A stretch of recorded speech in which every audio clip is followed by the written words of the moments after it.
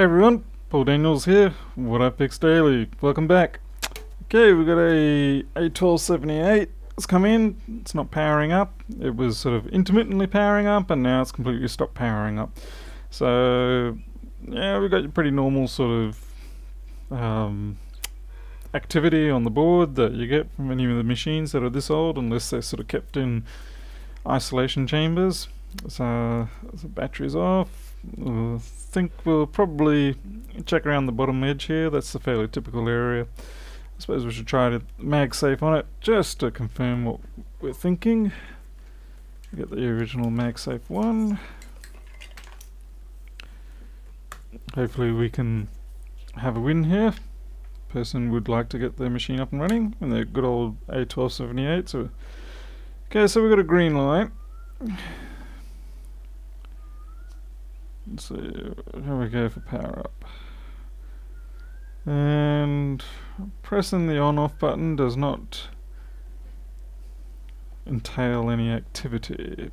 So we must have 3G42, probably got SMC, but we're not getting any activity. Alright, so this isn't going to be a dead simple, it's going to require a little bit of thinking. Yep, 2936. Alrighty, let's have a look around the board.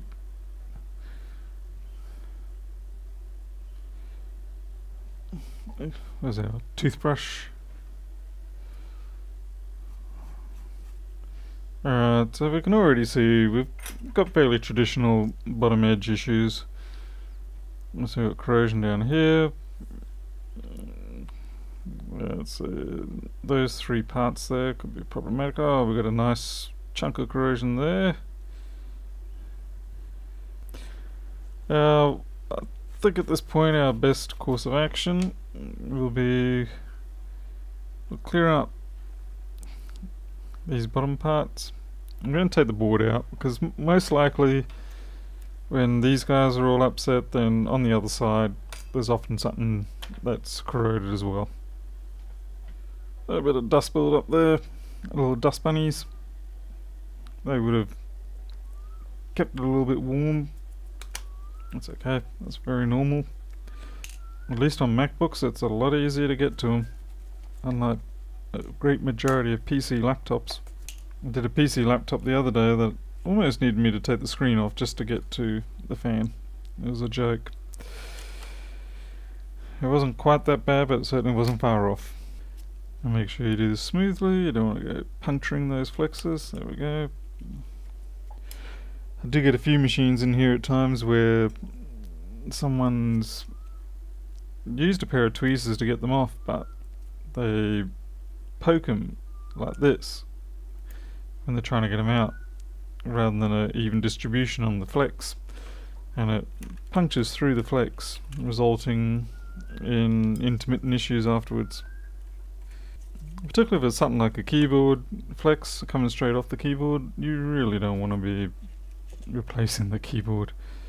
These ones can get a little bit tricky to get out, and of course you've got to be careful with the camera.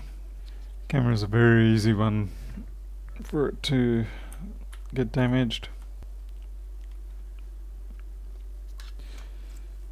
It's very tempting to pull the cable.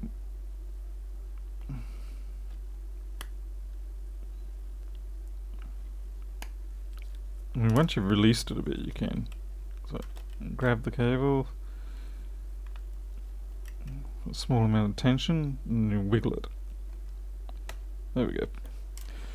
It's always good to get a good feel of what it should take to get a board out, rather than forcing it. Okay, we do have to get the microphone out still. Actually, I might just take the battery out.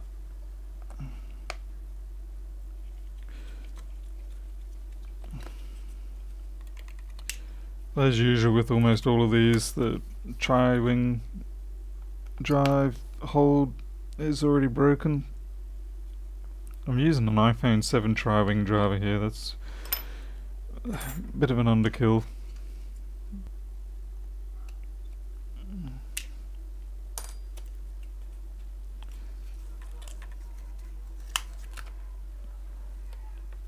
Come on, there we go. Alright, focus back on this, and like I said, we've got to get the microphone out. This is the part I hate the most. There's where I'm gonna do damage. There, we got that one out good. Alright, we got the board out. Let's give it a bit of a brush down before we start looking at it. Just get the dust bunnies off. And yep, this is why it's good to take the board off if you got damage in that area. You can see all this here, that corrosion.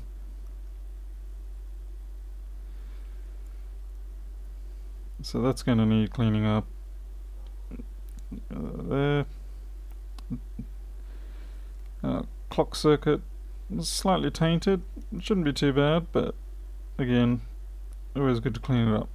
Well, what we'll do is we'll flux and boil this area, and then we'll work on the other side, the SMC side. There's a bit of junk up in here too. You probably will get handled once you go through the ultrasonic. Get some fizzing going on there. That's what you want to see. So when you know your flux is doing its job, chewing away at that corrosion.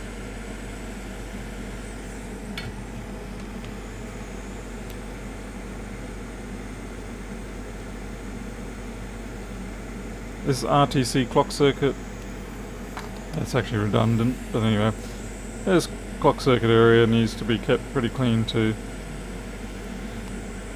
On the MacBook Airs, it's a notoriously bad area for giving issues. And I do get a number of them where they fail on this 3v3 line. Alright, let's have a look at the SMC area. I say this big cap here was pretty beaten. Have a look at what that is.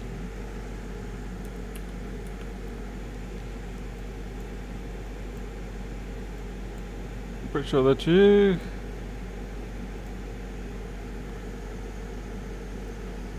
Alright, you're still Thunderbolt, I'm pretty sure. Now, main concerns originally with these three parts down here. A lot of this stuff can take a fair bit of corrosion, but there is certainly a threshold whereby after which it can probably cause, like this here, see that how it's gone that grey right down on the pad as well. Now there could be corrosion under the SMC, so we may have to reflow that. So you know, if I had to pick something, that there would be a bit of trouble. In this one a close second, and you're a third, though you actually look like you've cleaned up. But this cap here, let's see what that is. What are you? SMC VCL. Not exactly sure what VCL is. And this resistor here, what are you?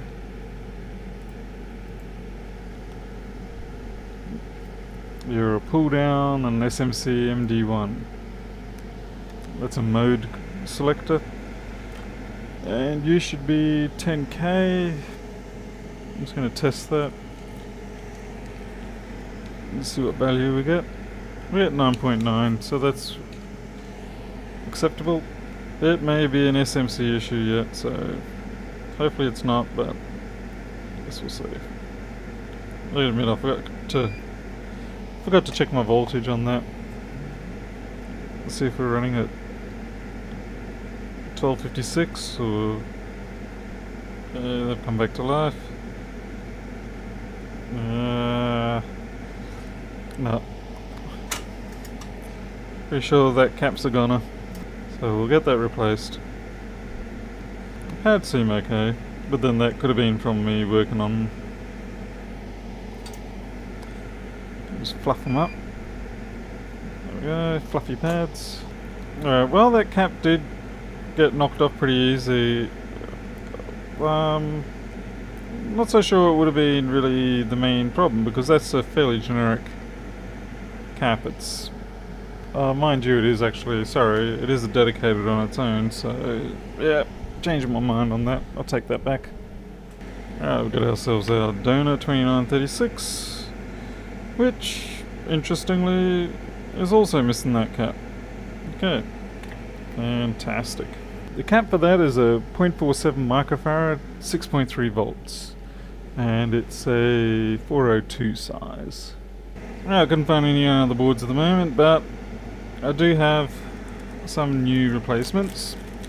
The only thing is, these are 16 volt rated and I only need 6.3, but that's okay.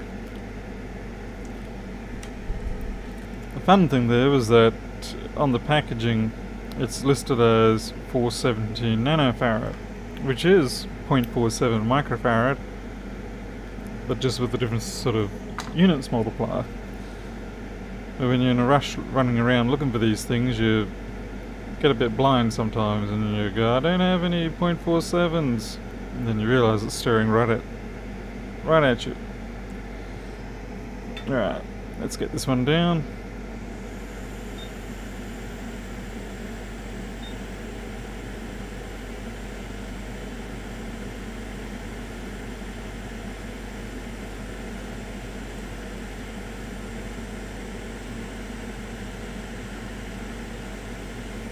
Marvellous. Alright, let's try put a fan and MagSafe on and see if we can get a fan spin.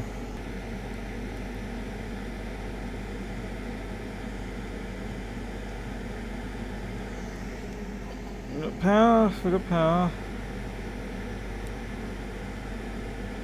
Oh, there we go. No fan spin? Alrighty. So we'll check 3v42 and we will check. Oh, we know we've got 3v42. G3 hot is what I was meaning. 12.6. So we do have SMC. So our SMC on off L is 3.4. We're good. Let's see what our PM sleep S4L is. No, we don't have S4L. Okay, that's bad news. Does it think that it's asleep? We've got SMC lid, which means it is all good. As much as I wanted to avoid it at this stage, it probably wouldn't hurt to pull that SMC. Given the degree of corrosion that was down here, I guess it was an inevitable outcome. Oh well. Okay, let's go for SMC removal.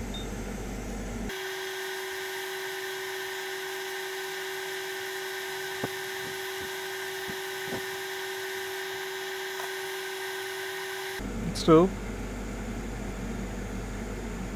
we'll give it a go. There, we got ourselves a nice clean SMC pad set. Let's go rebuild the SMC.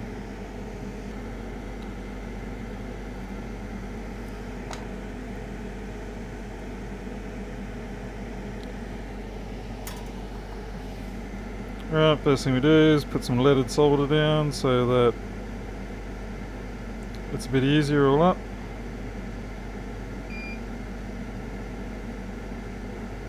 Now this all comes off, but it just makes it easy to clean up the old pads, so we don't get any dry spots or anything like that. Looks pretty good. Now we hot air wick off the old stuff.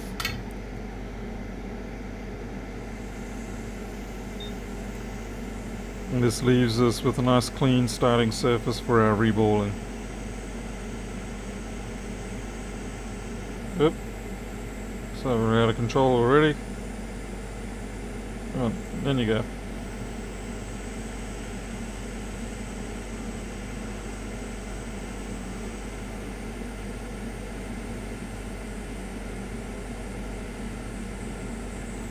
Alright, it's looking good.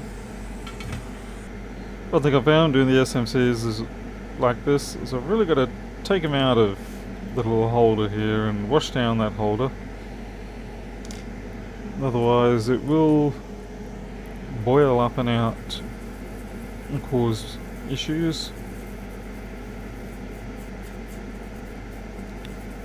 Doesn't have to be perfect, but it just has to get rid of the bulk of the junk.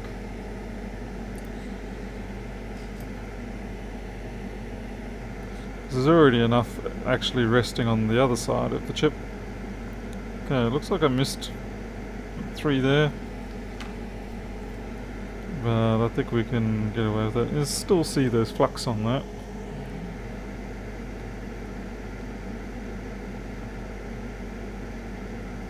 Now the trouble with having the flux there is when it heats up, it pushes up.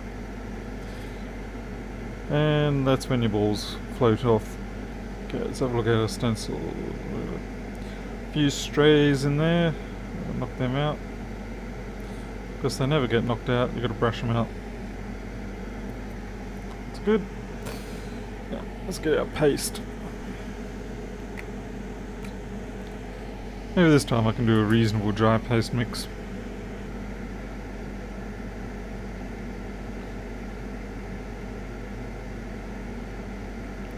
Looks fairly crumbly and like clay, so it's a good start. It's not running everywhere, so that's good. You do have to sort of smush it into the holes, you can't just swipe it over the holes.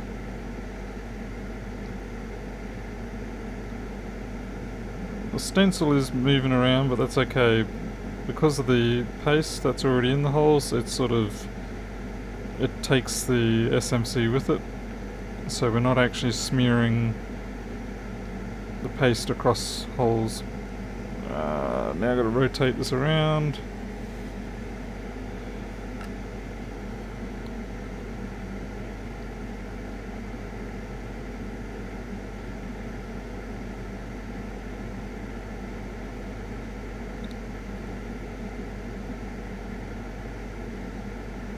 Gently. It's not a big problem if there's a bit of smearing here in terms of on the surface. Oh, that looks pretty good. Alright, we'll now commence our slow roast. Now what's happening here is we're heating up everything around, like the actual plastic fiber board holder itself, the stencil, the chip. You try to want to keep it fairly even. If you hit it aggressively, you'll buckle the stencil, and if you buckle the stencil, then the little micro balls that make up the paste will tend to flow out before everything's ready. It'll actually weep underneath between the stencil and the chip, so you really don't want that. Okay, that bottom left ball there is probably going to be a wee shy on size, but well, we'll see how it goes. If it needs to be bumped up a little bit, we can do that later. Everything else looks pretty good, so it's not worth ruining everything else for that one ball.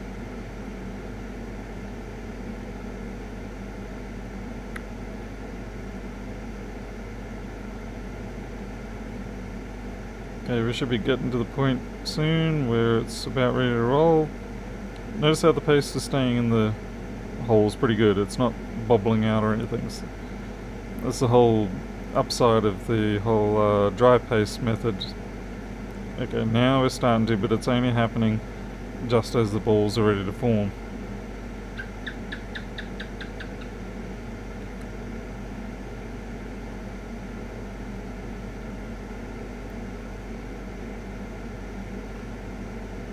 The pop outs are normal because there's no pads under there. Just give it a few more seconds, that gives a chance for everything to sit down and get a grip. Alright, we're good. Alright, it should be cool enough now. The ball's all solid, and we can see if we can push it out. There we go. Sometimes we lose a ball here if they didn't properly bind. How'd we go? Yeah, we did good. That one's fixed. Okay, give it a bit more flux. And reflow them all. Now by fluxing and reflowing at this stage, what we're doing is it just helps pick up any little dregs. Like you can see down here, that's actually a bit of a big dreg.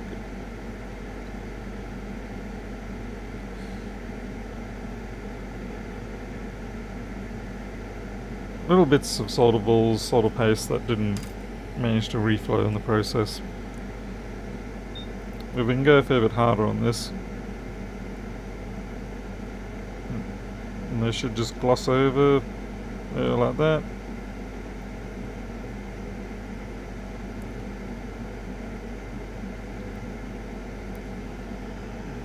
Hold on.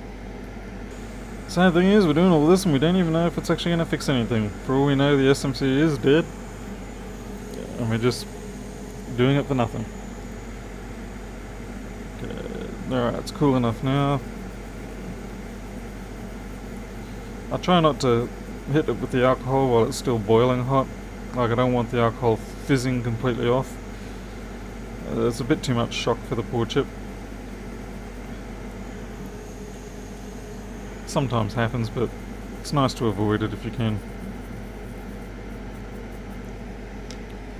A little bit of flux, not too much.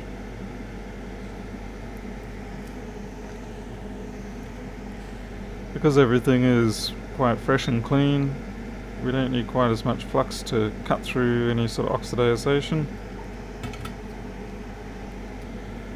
Because we've already got ourselves a very clean setup. Okay. Oops. I know some people like to push down and wiggle, but I prefer to let the flux cool off a little bit and then lift it up the edge and have a look. Oh, that's pretty much perfect. Now I've got a bad habit of chickening out with reflowing these. I'll start to...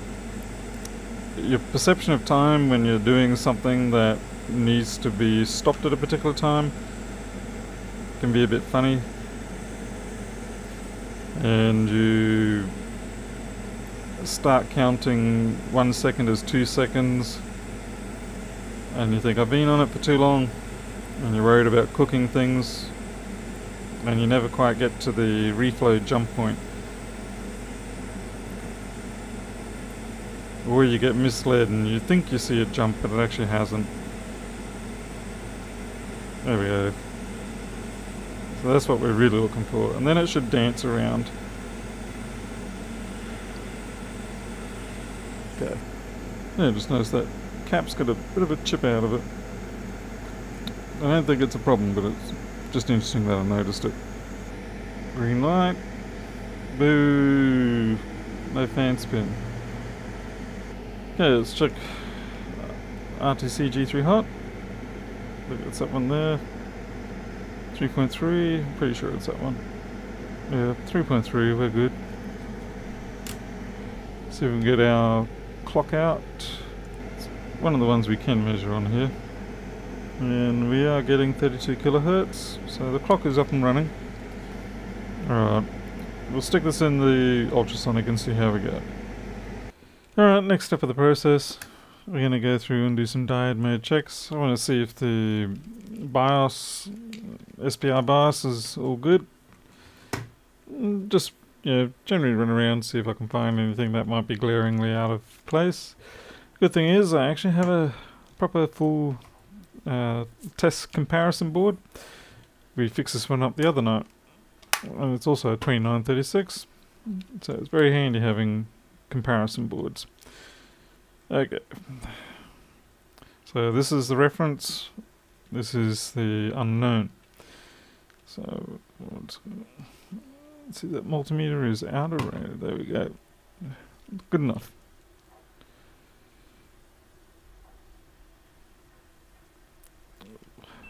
Helps if you pick the diode mode. 5.4, 6.3. 5.5, open.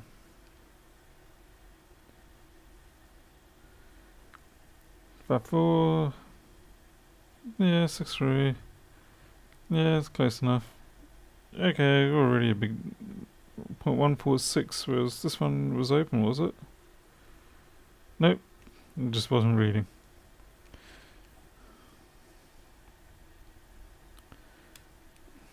Okay, what have we got? Yeah, that's ground.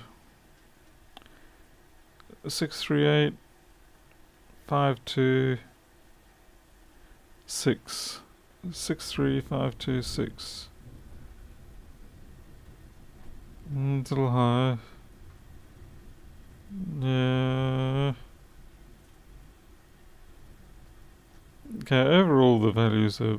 Oh, yeah, okay. So they're not too far off. within what I would consider a tolerance level. No. Right, well, that was my BIOS testing. Alright, we're after PP bus S5 HS computing. Should be first thing down here on top of this great big non-existent pad. We've got 12.58. Okay, that's good. PP bus 5.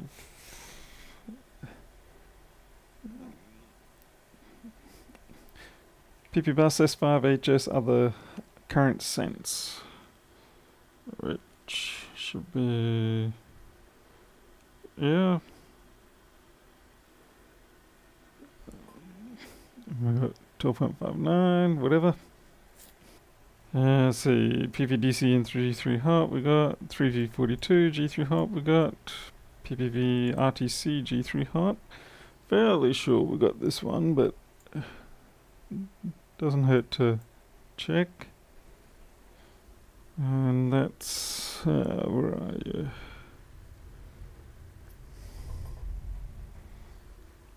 You're way up here. Somewhere around here.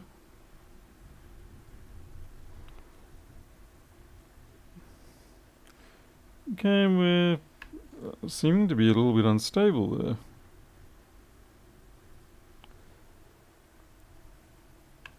God damn, can't keep my... I don't want to short things either.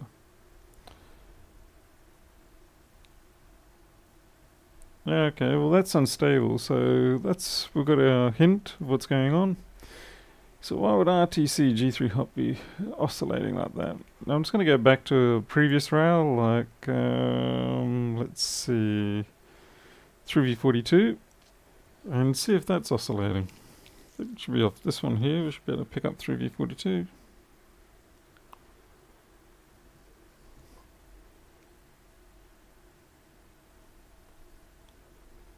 It seems pretty rock steady. Alright, so we've got a problem with the RTC. Okay. Finally, got a bit of a hint.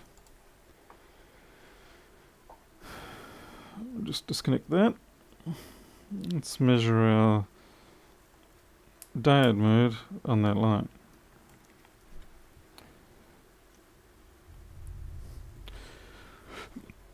Now usually when you've got something oscillating like that, it can often mean that there's a short further up. Go in diode mode, yep. Okay, so let's see what we got. 0.44, just making sure that that is that. 448. Now let's check on our reference board, which has a very nice, clean looking G3 hot area. RTC 445. Alright, so that's okay. So we're going to see what powers, what's being powered by the RTC G3 hot. So we've got 12 parts on that line. Now the line itself is okay, so it's probably going to be a chip or something. I guess the question is it generating it poorly, or is it being pulled down? Okay, what's U2800? Oh, of course, U2800 is the RTC chip. U1800 is the big one. RTC reset. So there could be a fault perhaps with the RTC chip. Maybe, yeah, don't know if it'd be pulling it down that hard, but no, we'll keep looking. What else? Well, potential culprits are 2810, C2810 here. If there's a problem there, then it could be unstable power. Or it could be U2800 itself. Not really sure exactly at this point. Let's have a look at that cap. Well, the cap actually looks pretty good. Not that that means anything. And like I said, we don't... tough call. We are getting clock output on that. Let's check out other rails feeding into that chip just in case. Maybe I missed something. I've got no problem changing the chip, but it'd be nice not to have to, particularly if we don't have to. And if I... No, I put the right one. Okay, I don't see no... So we should see 3v42 on pin 13, which is this one up here. We'll do. And then we should see 3v3 on pin 2. So on here. Oops, you guys can't see that. This here should be 3v3. And oops, I was shorting that out. And it keeps slipping.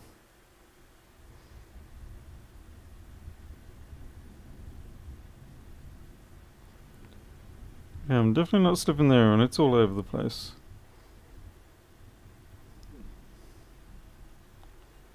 Okay, that is not stable at all. 3v3S5. I don't know how I missed that one on my rails checking. So I'm probably going to be more inclined to blame 3v3S5 than I am the RTC at this point. Your diode mode.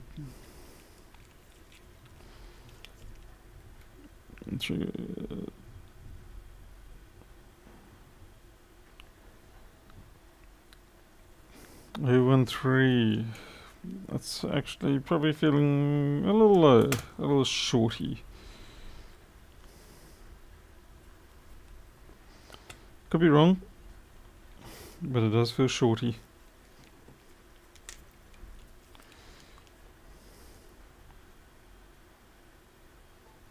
Yeah, it should be 144. Whereas this one here is most definitely not 144. Let's try it again just to verify. And there we go, it's up to 140. Oh, great. Oh, great.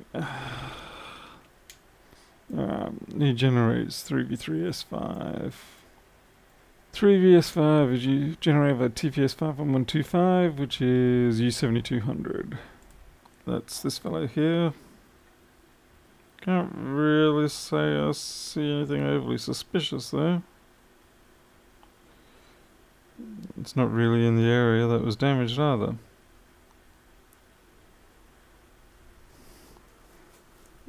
This is going to be fun.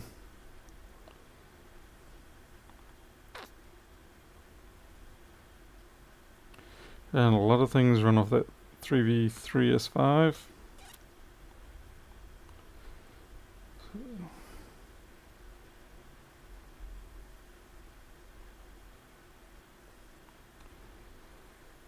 Alright, if it's pulsing all over the place, now this is where it probably would have helped if I had a MagSafe with the power supply connected. I could actually see if we have an excessive current drain or not, but since we don't have that, what I'm going to do is run it, put some alcohol on here and see if we notice any pulsing.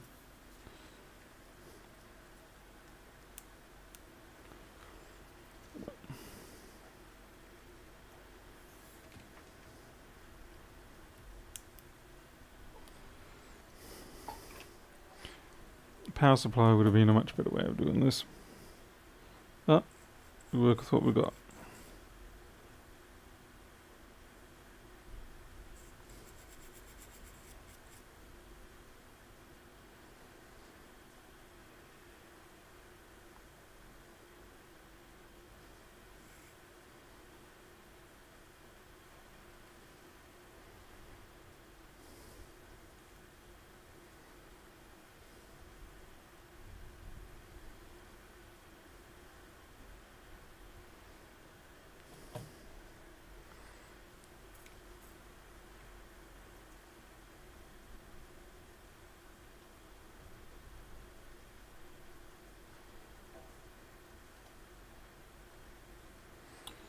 What we're looking for is a pulsating heat source.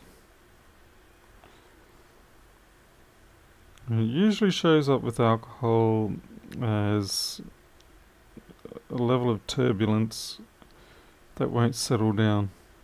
Now I've got to find all the places that 3v3s5 show up.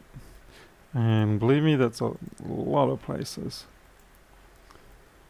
I'll show you what I mean. So all of these are potential candidates. And that's just on that side.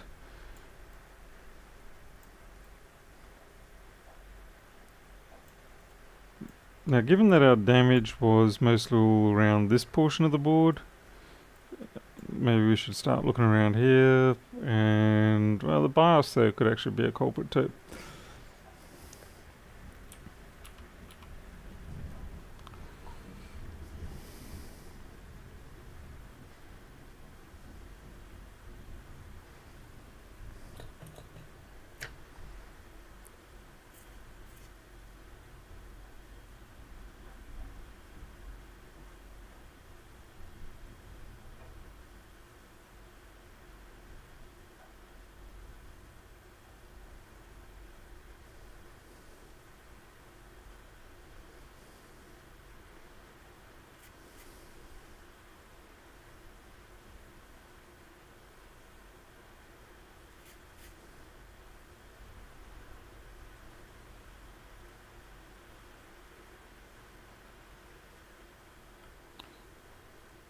Infrared camera might have been helpful about now.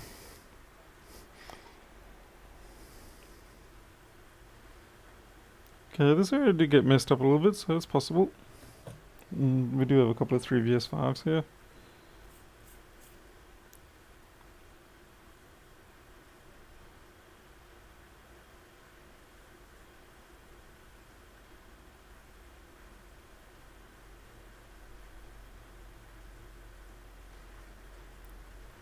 Even fed by you. Bang on. Wait a second. Oh, I see you taking a dive there. Something's resetting.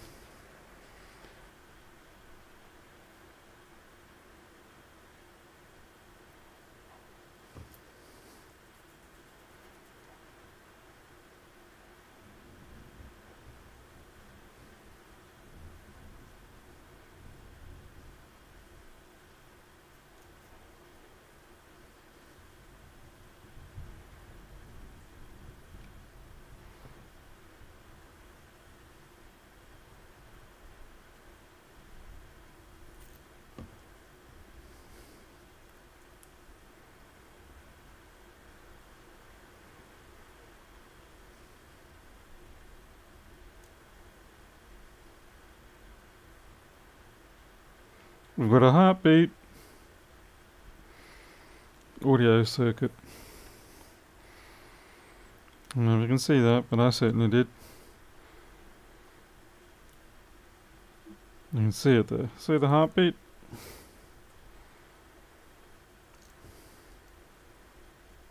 And that big cap in the middle.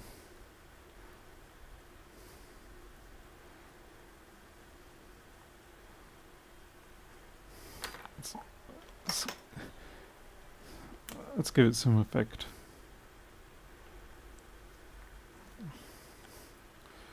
Halloween special.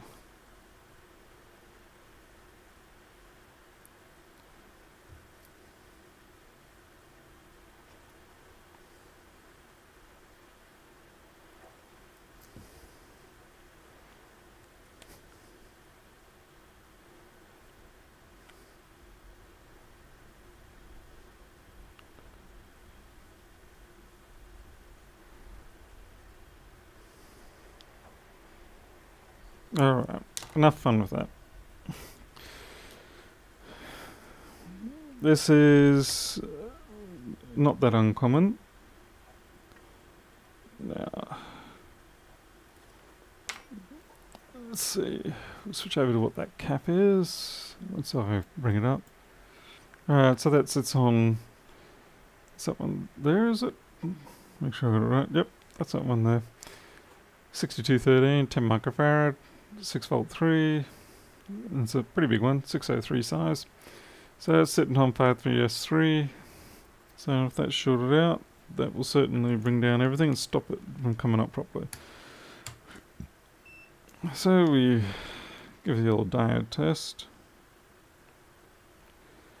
And we got a dead short. Nah, best if I switch over. Got diode test. There we go, dead short. Now you compare to something else like this. So there we go. So let's say if we replace that, we should be good to go. That said, I think everything else that we've done also was probably needed, even if it was at a preventative level.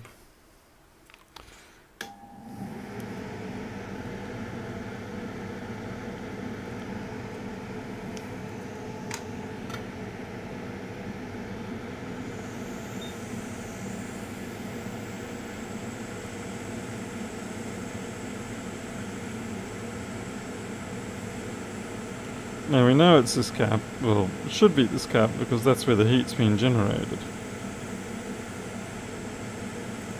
I mean, if you measured the diode mode anywhere else on that line, you would have also got a short, but you wouldn't have known which part on that line was a short. But because this capacitor was beating, that was the indication that we had a fault. Let's have a look at that capacitor and see if we can see any indications that it has failed. Sometimes they have a crack in them. Come on. Yeah, there we are. You can see there. And that was on the underside. Punch through.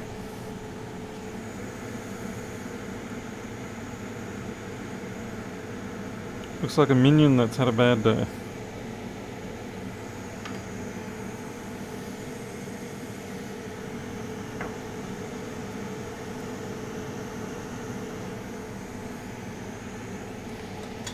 Kind of curious why it sometimes worked and sometimes didn't. Certainly didn't work well enough. Or maybe it was just a case of sometimes the things like the SMC reset or the stability detector sort of said, no, not good enough, we're not coming up. Alright, 10 microfarad, 603, 6.3. Pretty sure we got those as a general rule.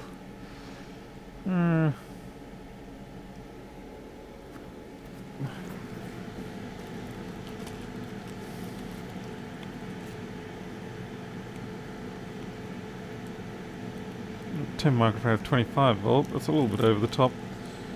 Not quite so keen on using that because when you increase the voltage capability of the cap, you are sacrificing...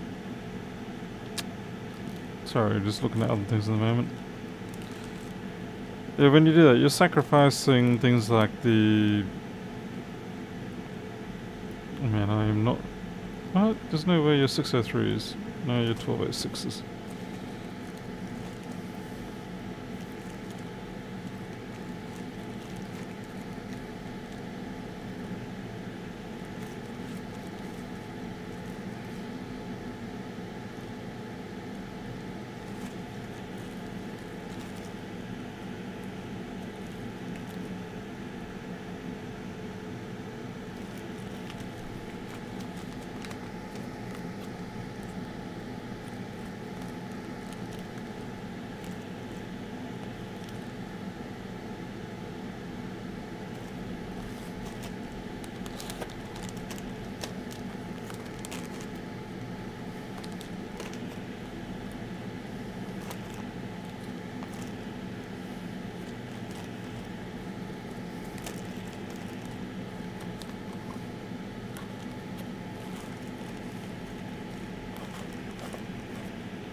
Oh wow. Alright. Looks like I better make an order for a few of those. Disinclined to go with the 25 volt. because the ESR rating on that would probably be fairly low compared to what I want. So what we're going to do is we're going to go find one of these parts. Okay, so find a part. 10 microfarad, 603, and I think it was 6.3 volts. Search. Now we'll get a fair number of them. It is a comparatively common part, but just doing it this way makes it easier for me to find it in a hurry, rather than going through the schematic and digging around. Let's see, I got another. I got a 3115 and I got a 2936. Actually, I should check to see if they even had the part. Who knows? Maybe I haven't used them all up. Oh, look at that! That one's still got one. Oh well. But I'd be curious to see.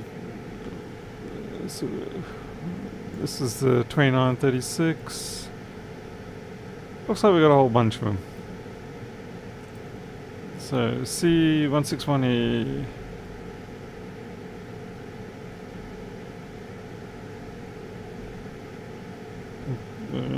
Big bunch of them there. C161.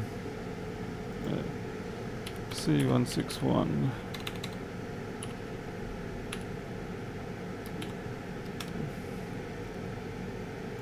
There we are. Well, we've got plenty of spares on any given board. But we're going to take this one, since it's right here, right now.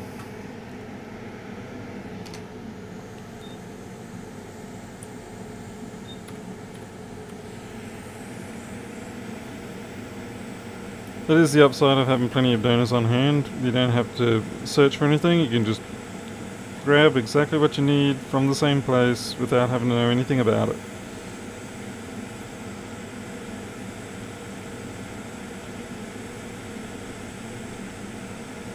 I should check to see that this part...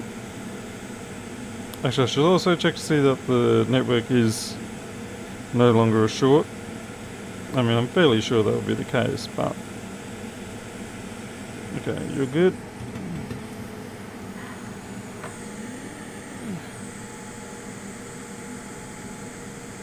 I have no idea how my multimeter got down on the ground. I find that slightly distressing.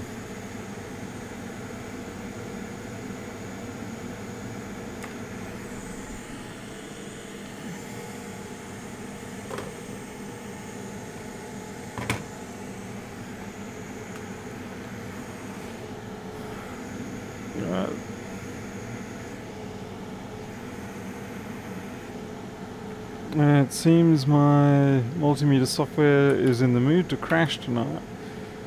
The software itself is not crashing, it's the Bluetooth interface. It's not, you know, so there we go, 1.1, so we're definitely no longer a short.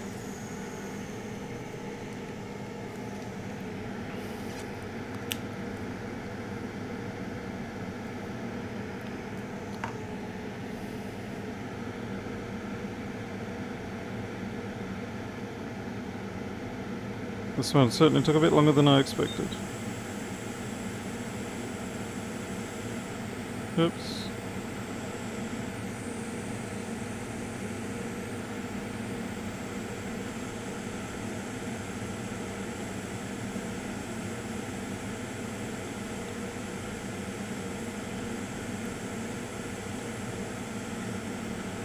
What is going on there?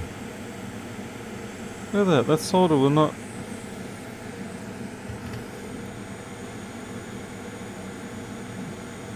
That was refusing to go down onto that pad. That is weird. Let's try that again. Okay, the problem there is just the different alloys of the solder. And the one on the capacitor really just didn't feel like wetting to the leaded solder. I mean, you normally expect it to a degree, but you don't expect it to be that strong. Oh, I see on the other side of... Yeah, it's particularly reluctant. Alright. That's where having the new parts is quite nice. Okay, now let's double check, make sure we don't have that short back, just in case that part we put on there was a dud.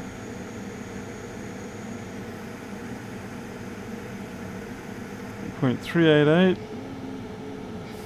39. Let's compare that to a known working board.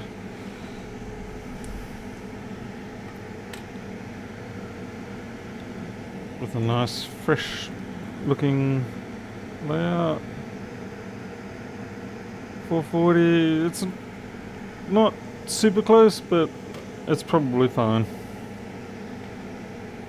Okay, let's go for a fan spin, hopefully. Come on, fan spin. Should we grab the right one?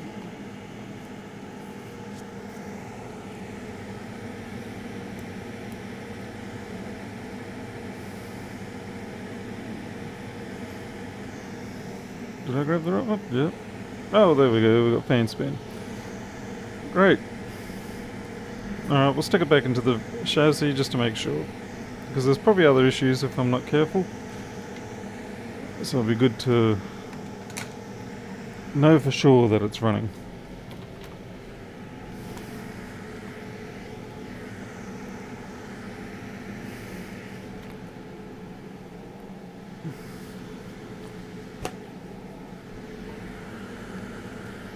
Down a piece of paper so we don't scratch up the case. I mean, these may be old machines, but there's still no reason not to treat them appropriately.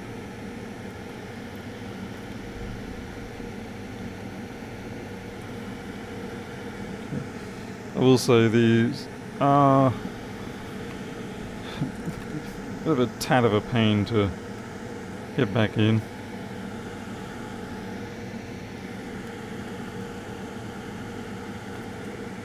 You almost always have one cable somewhere, like that one,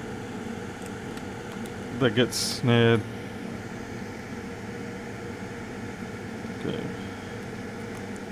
Put our speaker in so we can get our bong.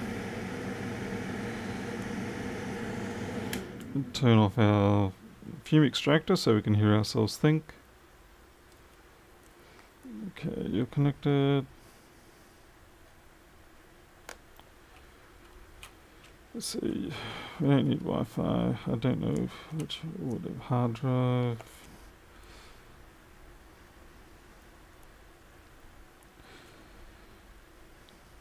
I do wish Apple had made these keyboard and trackpad connectors a little less frustrating to get back in.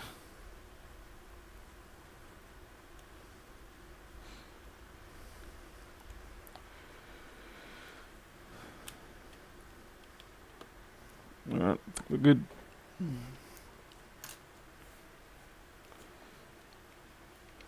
And obviously we're not expecting anything more than an initial folder icon. Okay, fan spinning up.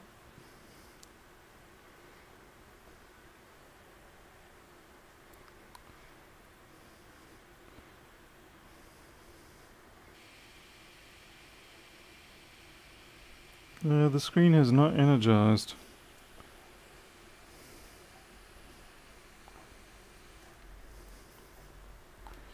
What else is wrong? I swear I saw... I hope I didn't, but I almost swear I saw smoke coming up then. Actually, what the hell? We have got here the A1278, the 2936 board that we had the beating heart capacitor on. Now we cleared that up. We still couldn't get a boot properly. It was driving me mad. I walked away from it, and then around about 1:30, 2 o'clock in the morning, I went at it again. I was measuring everything, running all over the board, and I just couldn't make sense of it. And then I realized I picked up the wrong DC in board. So that's twice in a week that I've been trolled by a DC inboard. Since I put the right one on, it booted, it was fine. So in the end, it really was, that beating heart capacitor was the last step that we had to do. Now, I don't know if the SMC genuinely was faulty or not, as in terms of its ball connections, but I am glad that we cleaned it up. I fixed up a couple of those traces down the bottom there with the vias. So now I can put this machine back into use and feel confident about its longevity. So that's pretty much it. I'll put it back together and we'll confirm that it boots. Green light.